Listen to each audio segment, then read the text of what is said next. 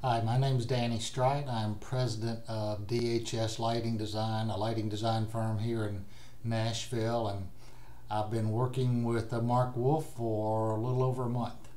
But I've known Marc longer than that, and one of the things I learned about myself and about the business when I started my own design firm a year and a half ago was that I knew lighting design, but I didn't know a lot about running a lighting design firm.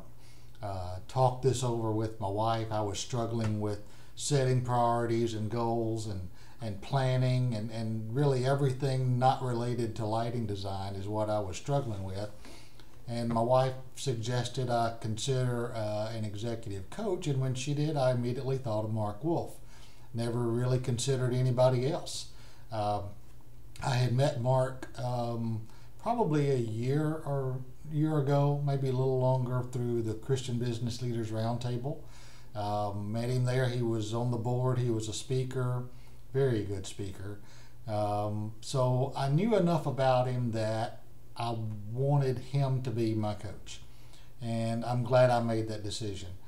In just the short time he and I have been working together, he has gotten me to look at the business differently, look at myself differently, and consider things that I should change about myself in order to be successful. Not always easy to do. I'm sure I give Marc a very difficult time, but I knew enough about Marc that I wanted to use him because I knew he would challenge me to do things and to go places I hadn't been before.